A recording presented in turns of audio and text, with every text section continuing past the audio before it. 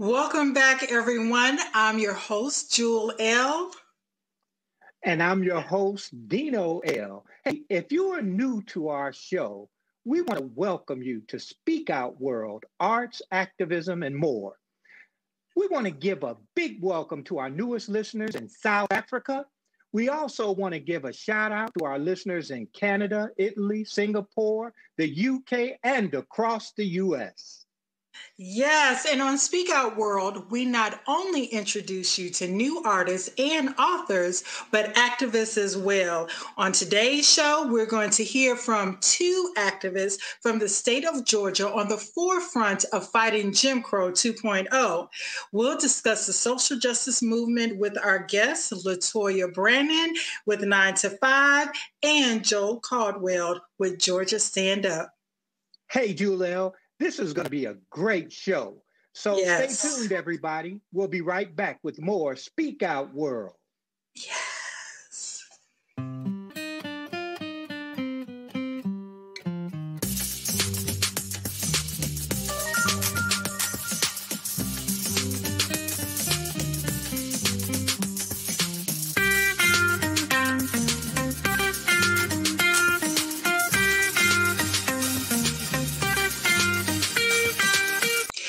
James Baldwin said, "Not everything that is faced can be changed, but nothing can be changed until it's faced." And our two guests are changing the game of social justice while facing Jim Crow 2.0 voting laws in the state of Georgia. Yes, and I'm so excited to introduce our first guest, LaToya Brannen. LaToya is an activist, trainer, speaker, and senior organizer in Savannah with the 9 to 5 Georgia chapter. And she's also the founder of LS Brannen Consulting. She's passionate about closing the gender pay gap and believes that all women should have access to affordable quality health care, regardless of their citizenship or socioeconomic status. LaToya is also a loyal fan of Speak Out World. Yes, LaToya. Hi. Hi. And joining us is Joel Caldwell, Program Director at Georgia Stand Up. Joel has held numerous positions in social justice with Stand Up. He began as a poll worker and volunteer. He's also participated in the revitalization of Vine City Park and English Avenue here in Georgia. And in 2018, Joel took the reins of Stand Up voters registration. Now, since 2005, their Get Out the Vote campaign, since 2015, they have generated over 15,000 voter registration cards. And in 2020, 2.2 million calls in Texas to across the state of Georgia. I am so happy to work alongside both of these amazing organizers and colleagues in the movement. Welcome, LaToya and Joel. All right. Hi. Yes. Thank you for having us. How are y'all? Welcome, you all. Joel, I want to get started with you. People do not understand that when you have ran a Get Out the Vote campaign, and when you say that you have 2.2 million texts and calls across the state of Georgia, folks don't know that Georgia has 159 counties. I mean, it's one of the states that has one of the largest amount of counties. And just so that people can know, how did you get involved in social justice, especially with Georgia Stand Up? So I actually started as a volunteer. We do an annual stand up and give back where we go out to the community. We partner with United Way. We pass out clothes and food to community members and people in need. So I volunteered in 2014 after I was a poll worker for Georgia Stand Up during their Martyr Bus campaign. From there, I moved over to their Build Up program, which is their workforce development program. And then they moved me to their Stand Up and Vote campaign, where I've been getting people registered to vote and making sure they get to the polls. And I enjoy what I do. Yeah, I mean, volunteering is something. I mean, I got into this career as well as my previous television career starting off volunteering. So it can definitely open up doors for you. And Dino L, I'm going to let you ask the question to our guest LaToya, since I know her so well.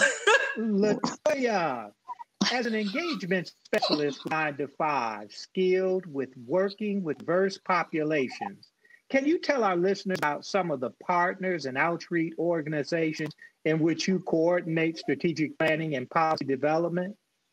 Sure. Here in Georgia, we are blessed to be a part of a large collaborative. As Joel and Jewel have shared with you, we have 159 counties, which means there is a lot of people that we like to touch. So here we do a lot of collaborative work with a lot of the national organizations that your listeners may be familiar with, like the NAACP and the National Council of Negro Women and the League of Women Voters. But here locally, we've also been fortunate to partner with a lot of the churches who have really stood up and got behind us and supported us in all of our efforts for civic engagement. In addition to the People's Agenda and the Working Families Party here locally in the Savannah area. Okay. Thank you. Well, most people, when they think about Georgia, because Georgia, made history in 2020. All eyes were on Georgia. And then Georgia flipped the script, turned everything blue. And then you had the Senate race where the world was still watching Georgia. And Georgia did it again and flipped it again. But what most people don't know around the world, sometimes you only, and I don't want to take anything away from their shine. So let me just say this, but they only know a couple of organizations that they know that are boots on the ground that have helped make a difference. But collectively, there are at least over 40 organizations that have been working together that made a difference in the 2020 election. And Joel, would you like to touch on that? Yeah, here in Georgia, I'm actually on I'm the executive board member of Go Vote Georgia, which comprises over 45 groups, at least 45 groups. And it takes a team effort. It's not about one group. Here in Georgia, we work as a team. We collaborate together to really just push people to the polls to use the power that's given to them. And we're going to continue to do that regardless of what bill passes in our state legislature.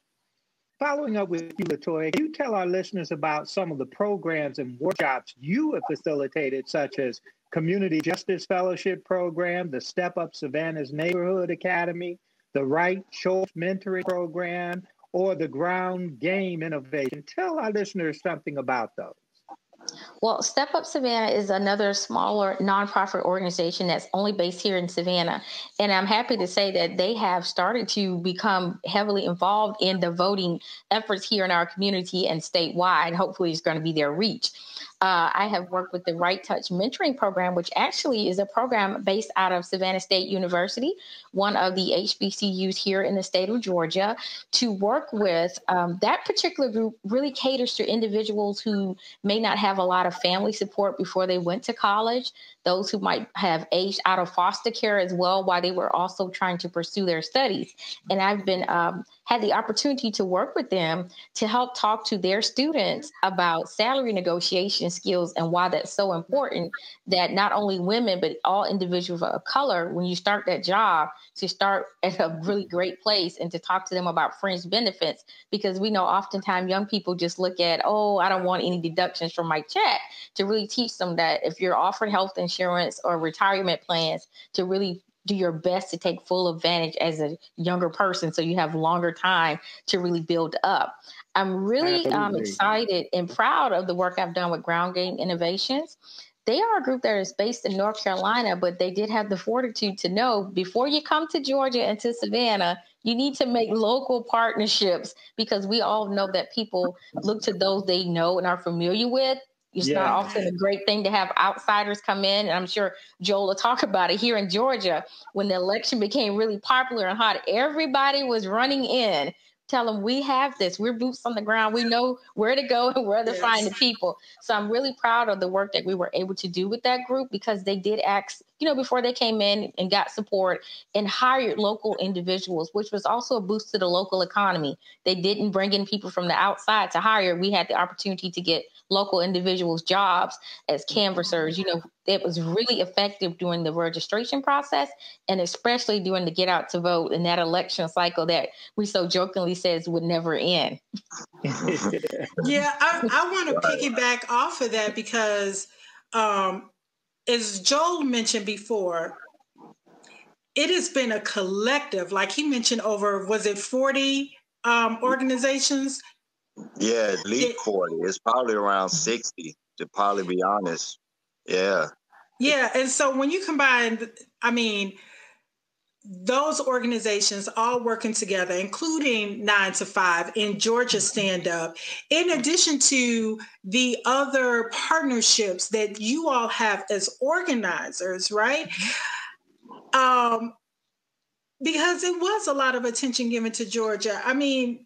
Not that I don't think that anyone wanted that extra help, but just kind of explain a little bit more how it kind of did it. Let me put it this way: did it affect your work at all as organizers? Joel, did it affect your work? Having a lot of outside people coming in and saying, "Oh, we want to help change. We want to help change Georgia." Did it affect? Yeah, a little bit.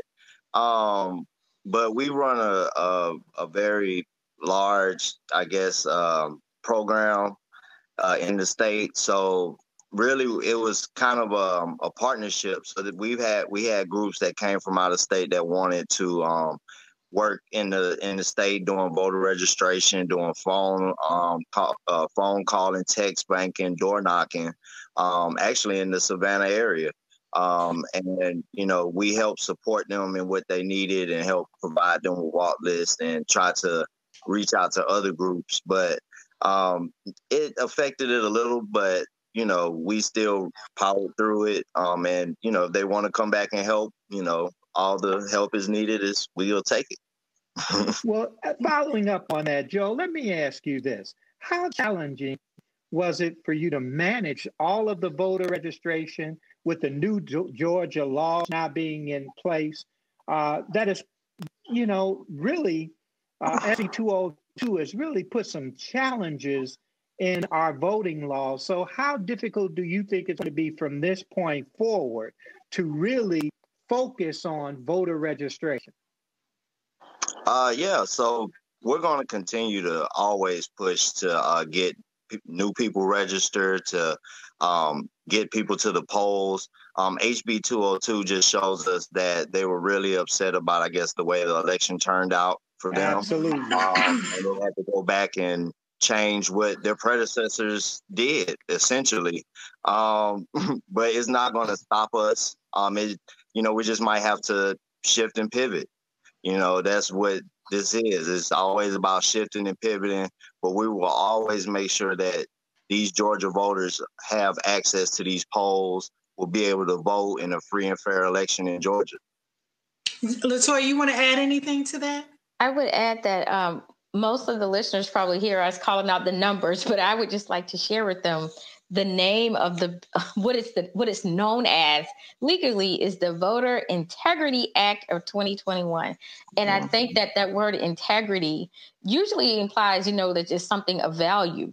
So I would like to help people remember that certain lawmakers decided that they were going to create a solution for a problem. But we have to remember there wasn't a problem that existed. We were all able collectively to get voters out, and people use every method that we helped provide them with to go out and make sure their voices were heard and that their votes were counted.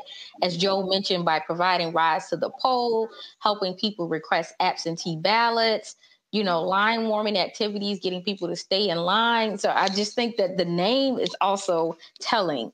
Integrity is something of value. So we just really want people to know that your vote is valuable. That's why there's so much attention being given to taking that away right now. And a change in the voting law that was not based upon truth, facts. Mm-hmm. It wasn't based on any type of problem to help folks make it easier for them to vote. It was just, we didn't like the outcome. Mm-hmm. We started a lie. We're going to build up off this lie and continue. As organizers, I mean, Joel, I heard you mention we're going to pivot and turn, right? And one of the things that 2020 brought was the pandemic. I mean, you're talking about pivoting and turning. It was totally different from 2015, 2016, or 18 elections where you can go out and be at events and get people registered to vote. I mean, touch on the fact that how the pandemic in 2020 kind of changed the game a bit. And then how do you think it's going to change moving forward? So with COVID coming last year, it really shed a light on how Georgia is going to have to change during voter registration, during elections, going to mail-in ballots and absentee ballots and drop boxes and things of that sort. And with that happening now, you kind of see that it's changed the way people vote. It's giving more access to voters. And we need to continue that. But now that they've lowered the hours to the polls, and now you can't, you got to have less polls, less drop boxes. It's really showing that Georgia is not really for voters' rights at this point. And we need to continue to fight, but we also need to get the information to our voters all across the state and help provide them with the information they're going to need in these upcoming local elections, where it's going to affect them directly. Well, can I follow up? Because I want to ask both of you this question in regards to the Georgia's new voting law. What do you feel should be our next steps as citizens of Georgia, and our politicians? What should they do? And how can we galvanize our economic power to demonstrate our discontent of this law? I would say, to add to what Joel said, that absentee ballots and the ballot boxes in these times are just going to be so important. And I think one of the biggest things we're going to have to continue to do, those of us who are organizers, is to make sure that we provide the public with correct and accurate information. Mm-hmm. We know how fast rumors start and misspread. So we're going to have to really be at the forefront of providing accurate information, especially when it comes to the ballot boxes and the hours and the placement of those boxes. I've read a certain article, I'm sorry, I want to quote it, where over 200,000 Georgians don't have driver's license. And we all know that here in this past election, and with this new bill, they're going to be really not just checking signatures anymore. It's going to be ID. And we know that there are Black, Brown, and Asian communities who are going to be heavily influenced. And, their votes are really the ones that helped change the state in this past election. 9 to 5 is part of the nonpartisan organization. I'm going to do my best to stay within that realm when I answer this. We all know that corporations donate big bucks to certain candidates. And we know that here, as of late, in the past several weeks, we've heard people talk about not buying Coke and Delta and not shopping at Home Depot. And we've even seen the governor come out to speak against the Major League Baseball pulling out of Georgia and how that can hurt the economy. Well, what about let's change that minimum wage up to $15 an hour so that we can help boost the economy? Exactly. And it's so funny because when they were talking about, when the governor was talking about the Major League Baseball leaving and how this is going to really hurt the working people, but you're not concerned about the working people based upon the policies that you have within the state. You're not concerned about the working people when you're cutting money from education. You're not concerned about the working people when you are cutting social services to folks, when you're not giving back to child care, when you're not helping to reduce the numbers in Georgia when it comes to the pandemic. So how can now you want to talk about, oh, we want to protect the little people, don't boycott, but all of your policies are contradict those to help working people every day. Joel, do you want to add on that? Yeah, it's weird that he wants to be concerned with Major League Baseball. He wasn't concerned when he signed the bill that caused him to leave. So, we know where their true heart lies, and what we need to start doing is actually holding these elected officials in our state accountable. We can go down to their offices, we can call them, we can write them. We need to do that and let them know that, hey, when your time is up, we're going to vote you out. That's our best method. That's the method that works. We also need to start empowering our local community people to run for these offices as well, to have the interests of the community at their heart, instead of these politicians who, just come in during election time, want to tell you something good, and then you never see them again. Or they just move in your area and then want to run for an election. Yes. They just moved there and they know they didn't. We really have to start holding these elected officials accountable. And that's the best way to do it. Start voting them out, joining together and, making change ourselves. Absolutely. It's for us. They work for us. We don't, work for them. And I wanted to add one thing to what he said to your listeners, and Joel could probably add to this too. Georgia gives amazing tax credits to filmmakers and the people in that industry who come to Georgia to make films and movies. You guys have lots of that in Metro Atlanta and also here in Savannah. We've had lots of films made here. And if you guys can remember, during the time of those abortion bills, the film industry pulled out until Georgia got it together on those bills. And I'm feeling like maybe they need to help really support us. We all know that people love their soda and they love Delta. That's only going to last a certain amount of time before somebody says, no, I'm just going to go ahead and use my miles and get on Delta. So I feel we need big support from people in the film industry to help pull out when the state doesn't have bills that really help the whole, the community at large. Yeah, definitely. LaToya, go ahead. Oh, I was just going to say, these companies are the same way, just like these politicians. They'll actually, they'll put their black, logo on their social media and tell you that they stand with that person and that person in this campaign, and please buy my shoes and my coats, fly my planes. But when it's really time to stand up, then they're ghosts. So so we really do need to also start holding these companies that are in our state accountable. We are, as they say, we're the new Hollywood. Majority of movies, TV shows here in Georgia because of our amazing tax credit. We just, like I say, start using this power that we have to actually affect change and help these communities of people that's impoverished here in this state. Because we can be the model for the rest of the country of how how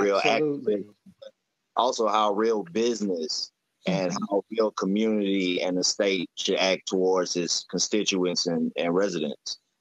Yeah, Will Smith has already decided not to film his movie Emancipation here in the state of Georgia as a form of protest.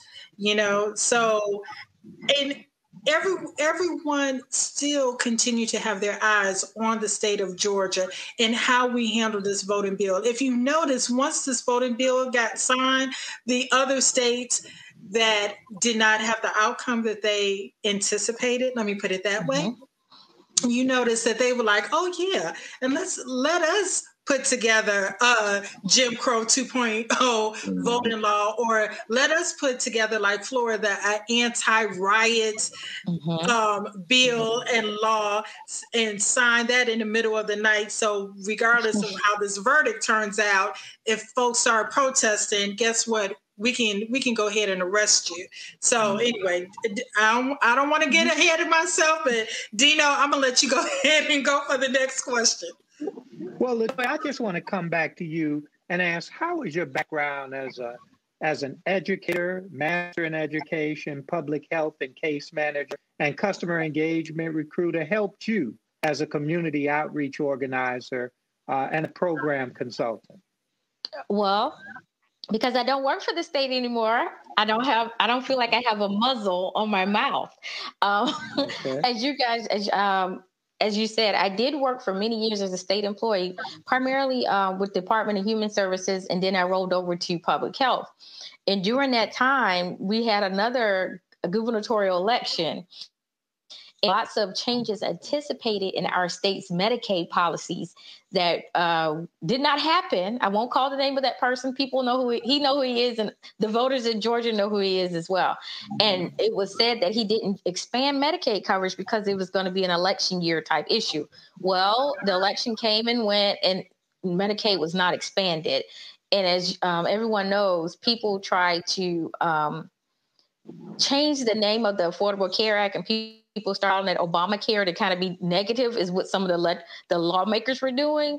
But yes, Obamacare can only do so much. Here in our state, if we would have expanded Medicaid, so many more people would have health coverage right now. If we could increase that minimum wage, more people would be covered. In my work experience there, it was really a great platform for this work because I could really see areas where people were not being supported. They were going into these governmental agencies trying to get help. I was seeing instances where people would just be $10 or $20 over the threshold. And just because they got just enough unemployment benefits, their families were not eligible for SNAP or food stamp benefits or medical coverage or even child care subsidies, which people really need. So during that time, I was able to volunteer. I had my biggest, I think, first time really completely volunteering in an election was in 2018 for the governor. I couldn't wait for the workday to be over. I felt like I could take off my work persona and be ready to like phone bank and text and do whatever can. I would not knock on doors because I didn't want to run the risk of going to somebody's house who might have been a higher up, in those agencies. Yeah. But I didn't mind calling and texting and doing whatever I could to be of service after hours and on weekends because we had to make some change. So all of those things really did prepare me. I heard so many stories of families, who were without. We talked even at 9 to 5 just a few weeks ago about the cliff effect. You just made just enough to now you are no longer eligible for certain subsidies, and to see how that's really impacting our families here in Georgia because, just enough to not get the benefits, but your wages still are not enough for you to have, safe, affordable housing for you and your children, or even child care services. I mean, even though you're you're making more than the minimum, you're still, underemployed and, in that realm where you're living by the thread of your teeth each and every day. One emergency can shatter the savings. That's absolutely. Right. And people love to talk about folks' credit. Well, if I have to rob Peter to pay Paul and figure out which one of these bills I'm going to pay, your credit is out the door. So, right. Right. And I mean, and I think one of the key issues, and you all can correct me in terms of really getting the message out about voting, is because voting affects all of these areas in your life. And sometimes we just see voting as the election day, as the event of the day, or only the presidential elections, right? Every 4 years. But to really convey to folks that their voice needed to be heard in the booth, right? So that it affects your healthcare, your school, Medicaid, all those things are on the ballot. And if we are not able to make it to the voting polls to be able to let our voices heard, there's so many things that we're going to miss out in our community. Not only just with voting, but redistricting and how the lines are drawn. It seems like, I think I can say this but it just seems like we have one party that is more concerned about picking its voters than having the voters pick them. I mean, Joe, what's your take on it?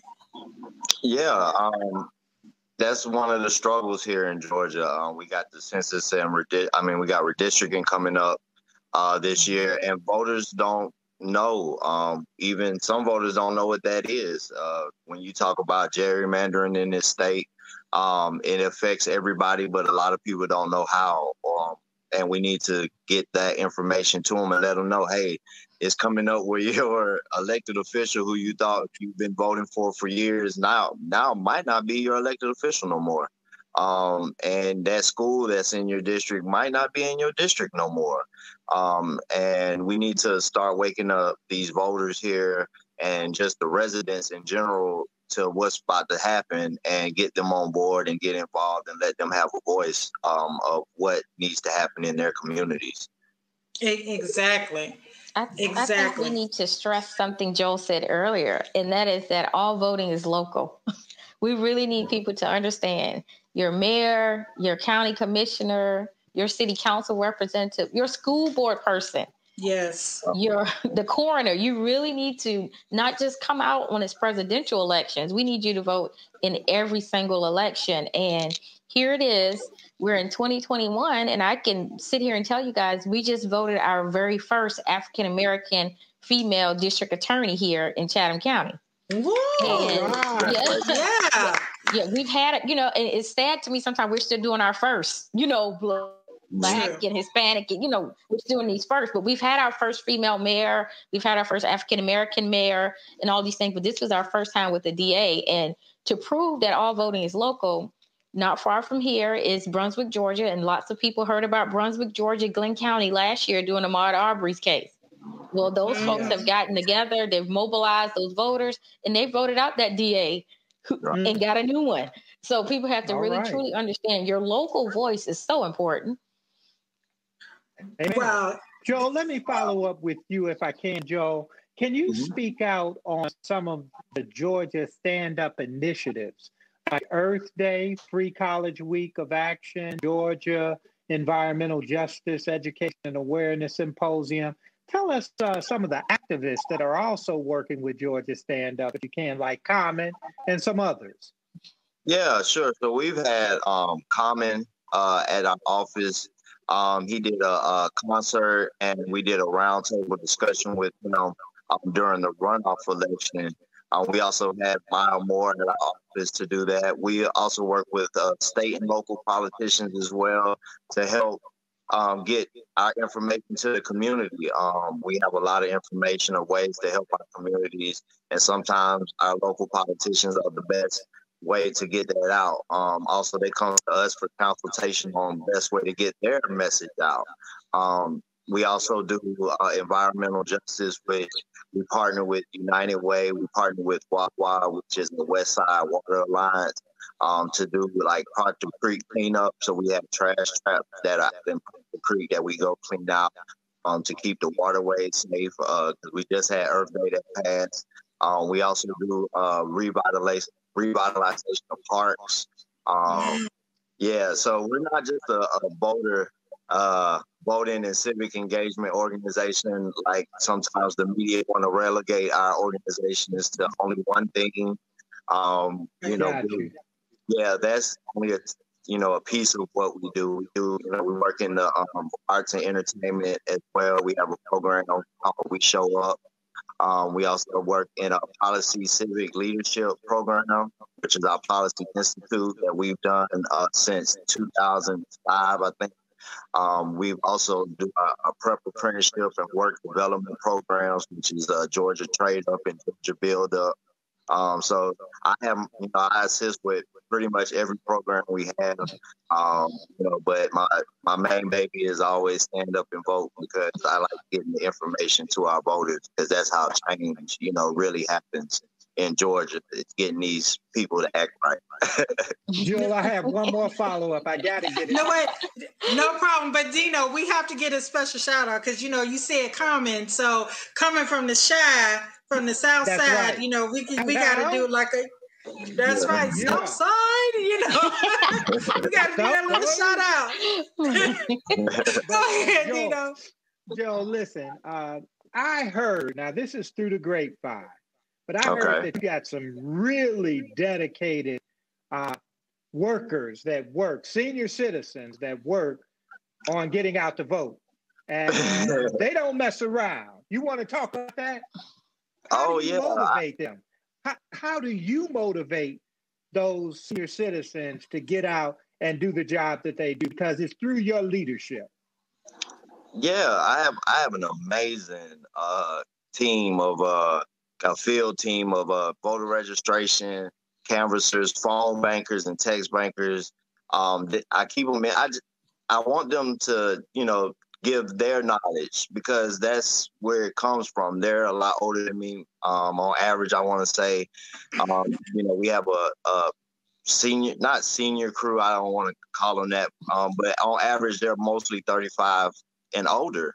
Okay. But they have knowledge, they have wisdom, experience. And the communities we work in, have a lot of youth, and we need to start doing that and letting our seniors go and get and talk to the youth, so they can learn. That's how I learned, coming up. And it seems like as we progress, we're getting further away from that. But I really love empowering my seniors and really all my staff to tell their story, because they all have stories. They all have knowledge that needs to be shared with me and with the rest of the community. And, as they pass away and we all pass away, that information dies unless we pass it on. So we need to start, empowering people to just tell their story and share their knowledge and pass it on instead of letting it pass away with you.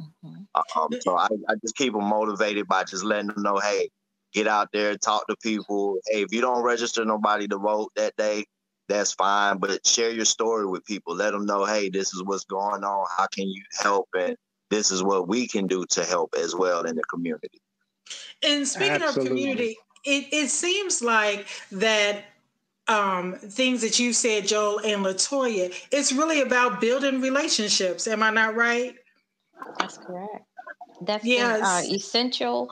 I would say even in my personal experience, because I am of a small team here, even though I'm a part of a state organization. So partnering with other organizations has been essential to our success. For even those who some say they didn't know about us, other partners are like, no, you got to invite them too. They're going to come. They're going to bring their materials. What they're doing is amazing work. And then just to be able to meet new people and let them know that we do exist. Like Joel said, how many organizations are doing this work? So sometimes I think we're a little bit overshadowed by those groups with the larger advertising budget, but the work is still being done. I hear you with that. We had the great pleasure on Speak Out World having the executive director Ling Chansey on our show. So I know that the amazing work that you all are doing as well. My question to you all as organizers, I was listening to a cable news network. And it was shout out to Joy Reid. Joy, if you're ever listening to us, I'm just saying, I'm shouting you out. It was with Joy Reid, and she had Stacey Abrams on, right? And so she posed a question, are Georgia, the folks in Georgia, are they tired of elections now? Because so much pressure was on the state of Georgia in terms of, producing for 2020 and 21 when it came to the runoff Senate election. And I know that's something else we want to touch on, since Warnock is from your neck of the woods, LaToya, from Savannah. Yeah. So, are you all feeling a little burnt out with pressure? Yeah, or burnt out or pressure. Yes. Thank you, Dino L. Regarding voter registration and the fight now with SB 202, like how are you feeling about that? I think people don't truly understand the emotional and mental toll that this work can sometimes take on you. They just see organizers and volunteers and staff out, so they think, oh, they must be physically strong. They're knocking on doors. They're doing all this stuff. But they don't sometimes understand that emotional part of it to after you've had this day. Like Joel just shared with you the age of some of his canvassers, where they might be explaining to a young person when they say, well, my vote doesn't count or it doesn't matter. and you're really explaining to them why every single vote counts, why it's especially important, and why they should be engaged. And sometimes when you're trying to dispel a lot of myths, it can kind of take a little bit of a toll on you. But once you've had that moment to see this great win, if you've been able to encourage somebody to not just register, but to get out to vote, or when you're able to speak to someone at a polling location who's maybe looking a little weary from standing in line, offer them a chair and water or just a snack. And my number one go-to is bubbles for kids. You're just feeling a little bit more rewarded when people are sometimes like, okay, well, I'm going to stand in line and I'm going to continue to wait, because we all know that communities of color are the ones where the polling locations are changed. Those are the places where they might not have enough machines, or the machine may be broken, or they're waiting on this IT staff person who's also probably a volunteer or paid for 2 days to come over and fix it. So that's why it's so important for us, for people to know that, you know, we're human. We want to tell you our personal opinions, but we cannot. We have to keep it nonpartisan. And I think it's really hard when you're talking to someone who is listening to a TV report or something that you know is not true, and they're about to go in there and vote against their own best interests. Wow.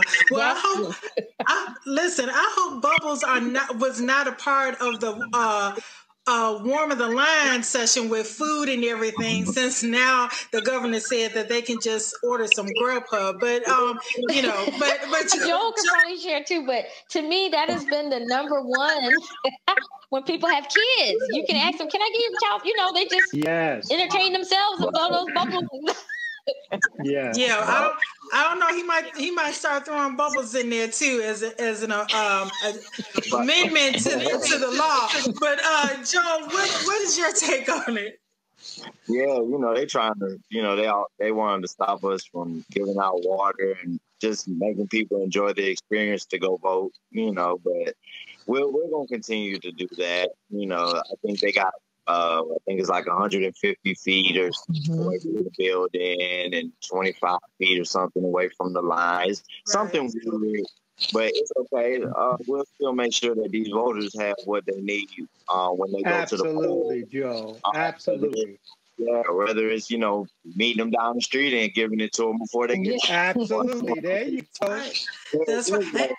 You know, there's ways to do this, you know, and I'm just excited. You know, we got the local elections getting ready to start, and we're gonna get ready to test out HB 202. And see,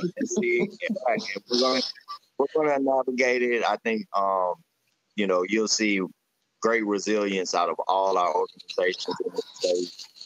You'll see great partnership from all our organizations in this state. And we're going to continue to fight. This isn't over by no means. Yeah.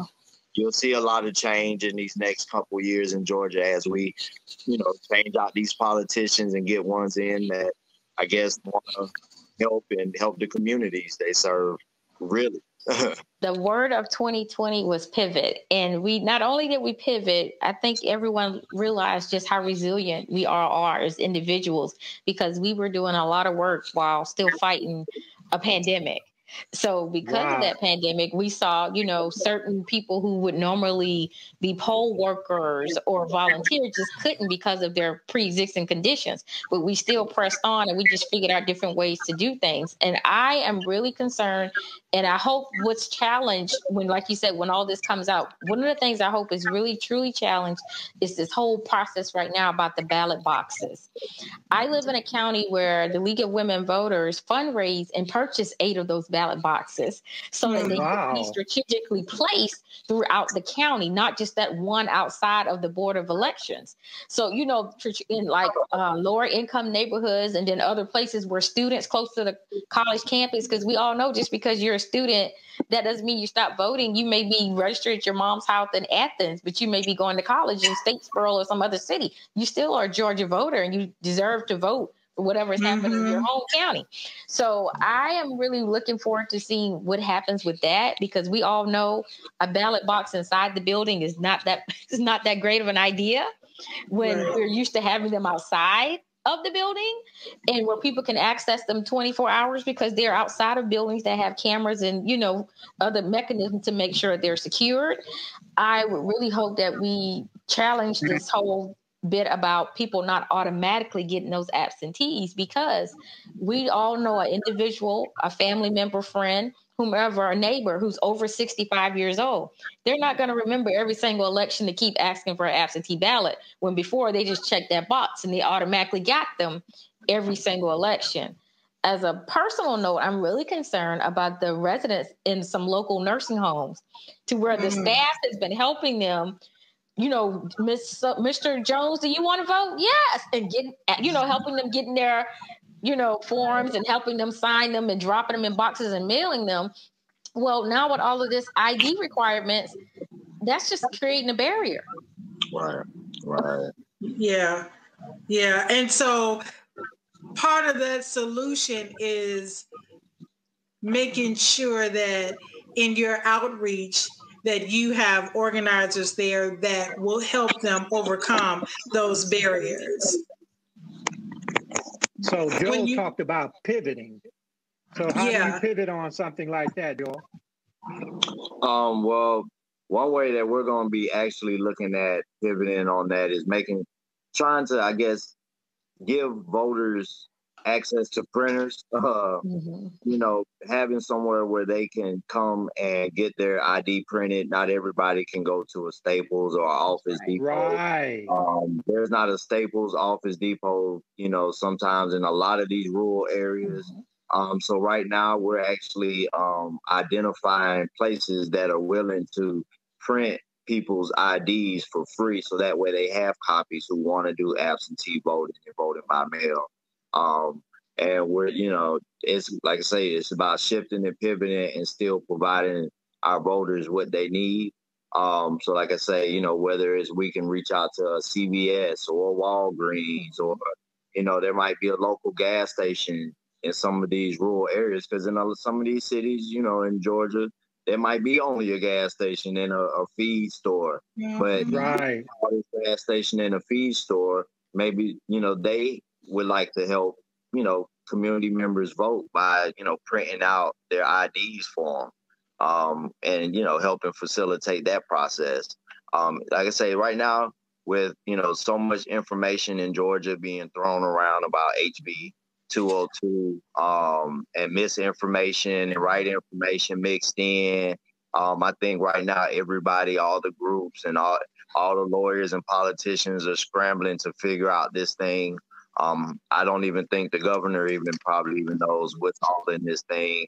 So at this point, he probably don't even know. So, we're just going to work we're all going to work and learn together, I guess, and find out. But I really hope they're not going to arrest nobody for passing out some water to thirsty Georgia voters. I'm pretty sure they understand what it's like to stand in that 99-degree heat while you're trying to vote, and for you're 4 or 5 hours. Right. That's crazy. 4 hours, 8 hours. You all, this has been such a great conversation. Yes. Before we end, wrap it up, I feel like that there was some other things that I wanted to touch on regarding the verdict and all that, but we're just going to have you all come back. Yeah. I want to know, is there anything you want to share with folks that they can do if they're interested in making a change and getting involved in social justice? And mind you, this isn't just for folks that live in Georgia. This is for anyone listening throughout the nation, or, literally across the seas, that they're watching how we handle things here in the state of Georgia. But, what would you tell folks that are interested in getting involved in social justice and making a change? LaToya, I'll start with you. I would tell folks, if they're not already, to follow all of our organizations on our social platforms, because we are trusted messengers. We are going to be giving accurate information. I would encourage them to, if they work in an environment like I did, and you can't necessarily be vocal, to donate to the organizations, donate to the causes, and volunteer when you can after hours, Or if you know other individuals who are interested in the work, encourage them to volunteer and to help spread truthful information, because we are right now on the path of doing white supremacy rehab. We all are. We've been held and bound so long, so now we're all relearning how to do certain things. So I would encourage them to follow trusted messengers and accurate news sources. Right. And what about you, Joel? Yes. I would definitely get involved, volunteer always, donating to your local organizations, going to your community meetings. That's a great way to find out what's going on, ways to get involved. Every community is different, and all voting is local, or all politics is local as well. Also, look through social media. Those are great tools to find your local nonprofits that are doing what you want to do and in your area. There's so many ways that you can actually help your community. Sometimes it's not about joining a nonprofit. Sometimes it's just about going out and feeding the homeless yourself. It doesn't really take much to do. Walk down your street with a trash bag and a picker. You can get them at a local hardware store and pick up trash in your community, or, you and your neighbors band together and teach some youth a trade skill. So a lot of times, definitely, I work for a nonprofit, and I always encourage people to donate to our nonprofit and other nonprofits. But like I say, sometimes, when you want to be involved and be an activist, it's not always about just being with a nonprofit. It's you doing it yourself as well. It's actions that we can all take. It's not, it's not an organization. It's not a name. I love Georgia Stand Up, but I don't have to have Georgia Stand Up to make sure my community's clean, or make sure the kids are safe, or any of that. Make sure the elders are fed, or whatnot. And we got to get back to doing that. That is so true. Absolutely right. Before I let Dino close us out, I just wanted to know, was there anything that was coming up within your organization, or anything that you all wanted to touch on to let the people know about 9 to 5 or Georgia Stand Up that we were not able to touch? And so, Joel, I'll come back to you and start with that. Yeah, sure. You can always find us at georgiastandup.org with all of our event information, our program information. We also have ways to volunteer and update. But yeah, just be on the lookout. We're going to be having our We Show Up productions coming, where you can find new information about ways to vote, things that's going on in your county, your representatives. So stay tuned to that, and we'll be definitely having that on our website. And you can always sign up for our newsletter on our website as well. All right. And LaToya? I would encourage everyone to follow us at 925, and that's 9, the word 2 spelled out, TO, the number 5, just like Dolly's movie in the song.org. We are on all social media platforms, Instagram, Facebook, Twitter, TikTok even. Check us out. In the upcoming week, we're going to be having a discussion with child care providers in the state of Georgia about changes in rules and regulations. We're going to be having a slumlord town hall for the residents in Albany, Georgia, who are fighting endlessly and tirelessly over their utility bills and the lack of regulation over landlords in their area. And then on May the 1st, yes, we're going to be having an I Am Woman award ceremony, and you can register for that on our Facebook page, and just take a look at us on 9to5.org for information about all of those events. Wow, thank you all. I tell you, Dino L., the work does not stop. No, and it's been a great show, Joel L. I'm telling you, I've learned so much today, and I want to thank our wonderful guests, LaToya Brannen and Joel Caldwell, for giving us some powerful insight on social justice work happening right here in Georgia.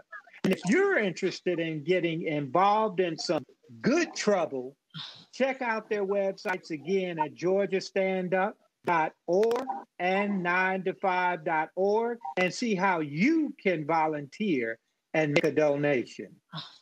Yes, and be sure to tune in anytime on Amazon, Apple, Podbean, or any podcast platform. Thanks for joining us. And remember, you have a voice, so don't be afraid to speak out, world. Speak out. Yeah, baby. Speak out. Yeah. Yeah.